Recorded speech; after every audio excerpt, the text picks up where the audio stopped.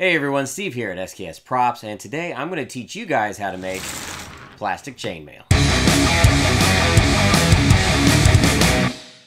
Hey guys, welcome to the shop. Steve here at SKS Props, and I am accompanied by my wife, Denise. Hey! And today we're going to talk about plastic chainmail. And that came about when I decided to make my Death Dealer cosplay. I didn't want to deal with metal rings and all the additional weight and cost that go into that. And so I looked at what the guys at Weta had done for Lord of the Rings, where they had made almost all the stunt and background characters have plastic chainmail.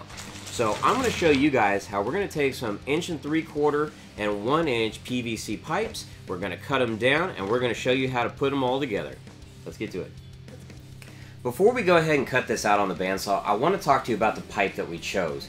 I decided to go to electrical and actually get conduit, and I decided to do that because this is gray.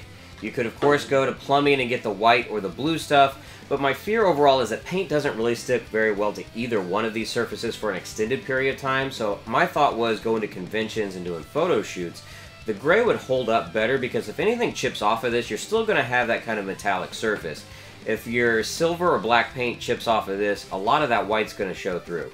So my recommendation, go to electrical, pick up the conduit. Now the first thing that you're going to want to do is figure out the thickness of the rings that you're going to want in the build. I decided to go with 1/4 inch rings, and so I set up a fence here to go along the side of my bandsaw, so every single ring that comes out is going to be the exact same size. Remember guys, safety first. Always remember to wear your safety goggles.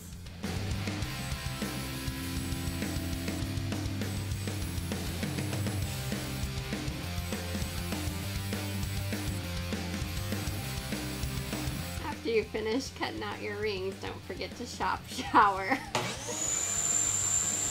Now that we have our rings, we can move over to the disc sander and get rid of all the plastic burrs.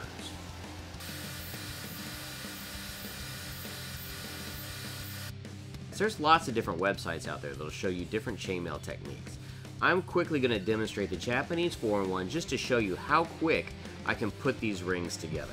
The first thing I'm going to do is go through all of the 1 inch and actually make a small incision with a clip, and what that'll do is allow the larger 1 3/4 to snugly fit in there. So let's get started.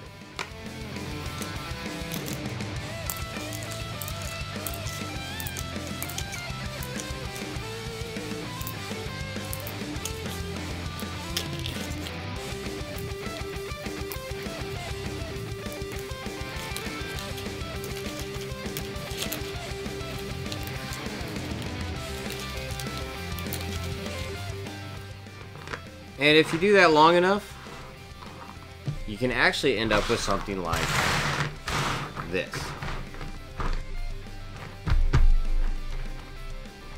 Okay, now we've assembled a small swatch of chainmail here just as a demonstration. These are the exact same techniques that I used to paint the full skirt for my Death Dealer costume. Now the first thing that we are going to do is prime the PVC with Valspar Color Radiance. Most importantly here, we are using flat black. Of course, when you're painting this type of thing, you want to make sure that you do it in a well-ventilated area and wear your respirator. So the metallics are going to be the Rust-Oleum Universal series. We have oil-rubbed bronze and flat antique nickel. After the piece was sprayed with oil-rubbed bronze, I used the antique nickel as a highlight layer, just picking out specific points. Alright, so we finished up our demo here. Now I know this isn't very big, but if you do this process and repeat it enough times, you can end up with something like this. This Death Dealer skirt took me a couple of days to finish, but it was relatively inexpensive and fairly cheap. Now that's not saying that you can't do scale mail. Scale mail is awesome, it sounds really cool, but if you're looking to do something on a budget, I'd recommend check out PVC pipes as a viable option to making some pretty cool chainmail. Now, if you guys like this video and you liked my wife being out here in the shop with me, be sure to hit that like button and be sure to subscribe. But of course, over the next couple of weeks, we're going to have lots more tutorials and tips. Now, if there's stuff that you guys want to see in particular, be sure to leave a comment below and we'll see what we can do about that. Thank you for stopping by. Yeah? You gonna thank them? Thank you. All right.